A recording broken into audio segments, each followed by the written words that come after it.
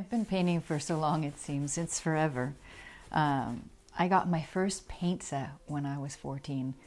I had asked my grandfather for a paint set the year before and I got no. I painted everything. Didn't they know that I wanted to be an artist? No, my grandmother told me that I should be a secretary. So, but artist I was, and I persevered and I bought my own paint set. And I bought it with my babysitting money, so I got it. And my dad let me paint everything, from the kitchen cupboards to his favorite tea tins to plates and everything.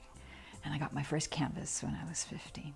When I ask myself what my work's about, it's the work itself that informs me. It's nature.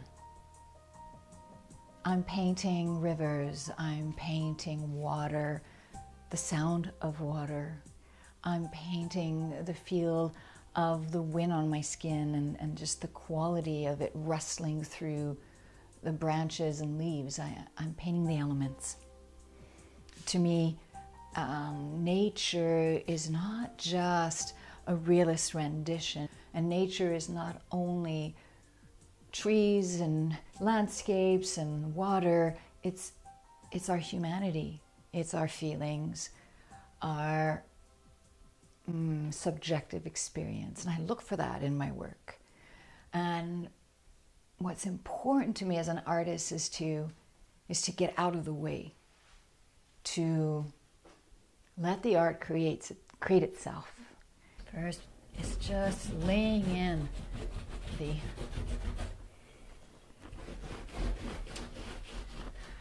color palette.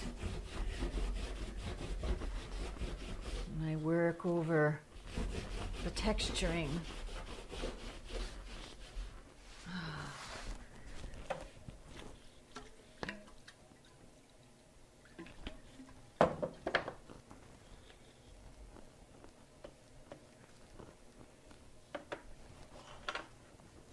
Over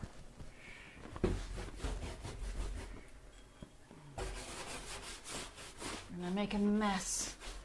I love making a mess.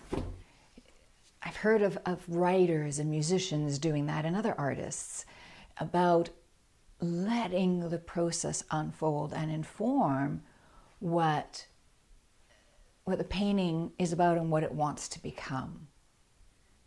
I love texture. I love texture. The way you see depths in the rippling of water. If I were to paint a realistic rendition of water, I'd be painting all the layers. I've done that before, and now I'm interested in depth from a different perspective, from a textural perspective. But it's the same thing. Water has depths. There's the pebbles inside the water, and there's the layers of water, and what the light does to the surface. It creates layers. That's what I'm drawn to, and that's how I work. I build up acrylic washes over the texture. First I build up the texture, and then I complete this with oil paint, because oil lets me do something that acrylic doesn't. And that was my first paint set, was oil. And I love the smell of it. I love the feel of it. It's like silk. You know, it's buttery, it's fluid. I just love it. People often ask me what the scratch markings are in my work, what these etchings are, and also the graphite drawing that I do right into the paint. And for me, it's primitive. It brings me back to cave painting. It reminds me of when I went to Australia, and I just loved the cave art. And I have when I was studying art history, and I fell in love with cave art then. So to see the markings that our ancestors made, it exhilarates me, it excites me. I'm like, what were they communicating?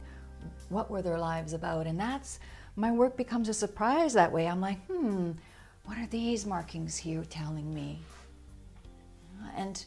And for me, this reminds me of Greek mythology. It reminds me of water gods, and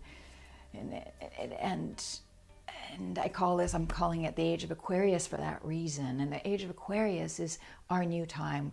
It's the time of unification, unity. it's a time of collaboration. So that's why it's so important for me to collaborate with my art, with the painting itself, to not impose my idea of what I want on this work of art, but to listen to it.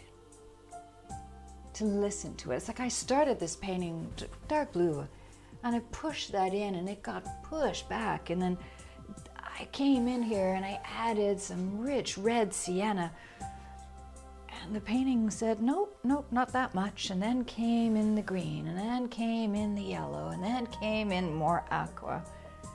Just building and building.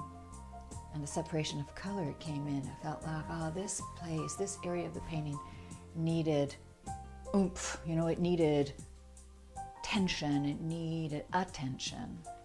And I kept thinking, oh, this blue needs to come back in through here to marry, to interconnect. So I look for that composition and flow and the harmony of